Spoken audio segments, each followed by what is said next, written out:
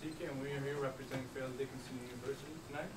And we will be presenting to you Concu, our concrete canoe. First, some physical properties on Concu. It's about 20 feet in length, and the weight is 210 pounds.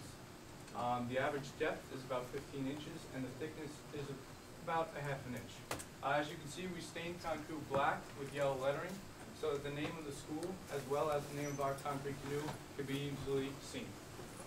Some engineering properties on Concu. The unit weight is 55 pounds per cubic feet. The compressive strength is 1350 psi, while the tensile strength is 670 psi. Lastly, the flexural strength is 1390 psi. For reinforcement this year, we used GeoGrid as opposed to what we used last year, which was chicken wire. The GeoGrid is more durable and lighter. I now present to you Arkar, who will go over the mixed design of the canoe. For this year's mixed design, we use single spheres in addition to the recycled glass beads that we used from last year. Before this verdict, we actually tested various recyclable aggregates such as EPS beads and cork beads. Our mix is essentially quote-unquote as green as it gets because all the materials are recyclable aggregates except for the Portland cement. Another way we reduced our carbon footprint was that during the pour for last year's canoe, we actually had a zero slump, which provided good adhesion to the slippery sheet metal mold. However, at the same time, we would waste about 10 to 20% of each batch due to the quick setting time. To ensure quality control this time around, we increased the slump and also used a new method of pouring, which allowed us to set the concrete despite the slippery sheet metal mold. Dejan will now talk about the analysis of the canoe. The main objective of the analysis was to ensure we have a stable structure that is going to withstand the rigors of the competition. To achieve this, we imported our CAD model into the analysis software SAP 2000. After that, we assigned a unit weight of the concrete to be 55 pounds per cubic feet, and we assumed it was a simply supported beam with a pin at the bow and a roller at the stern. After that, we applied 2-point loads straight down, 185 pounds each, substituting for 2 male rollers.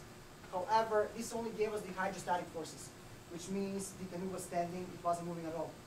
To get more realistic perspective and more realistic results, we had to find the jack forces, which involved us finding the area of the canoe and the velocity of the canoe. And now Nahon is going to talk about the mold, process of making, and the process of making the canoe. As Dejan said, I'll be talking about the mold.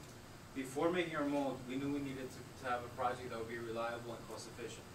The way we constructed our mold was by looking at last year's canoe, taking the good and improvising the weaknesses.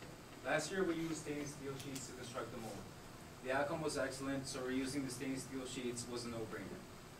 In addition, from working so well, they were also time and cost efficient. A weakness of last year's canoe was its weight. After trial and error, we were able to come up with a mix that was lighter than last year's, a mix that allowed us to easily maneuver a canoe on the water, and it was also strong enough to withstand the rigors of the competition. After having decided what we were going to do with our mold, we then looked at our reinforcement. As John said, as a group, we all decided to use GeoGrid. The reason why we chose GeoGrid is because it is light, it's flexible, it's easy to shape, and it's very strong.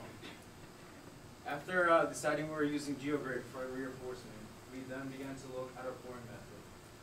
Considering we were using GeoGrid this year, we decided to pour a thin layer of concrete along the bottom of the canoe. As you can see in this picture, once we had that layer poured, it was easy to work on the walls of the canoe. After having poured a thin layer of concrete along the entire mold, we then placed the GeoGrid over this layer. After precisely cutting our GeoGrid, we then did our final pour onto this mold. Essentially, these two layers became one with the GeoGrid. We allowed our canoe to sit for 3.5 weeks for the curing process. During this time, we made sure we had a person that had daily access to the canoe in order to keep it cured and to hydrate it. After the 3.5 weeks were completed, we removed Concu from the mold, and we realized our pour was a success. And this is our final product.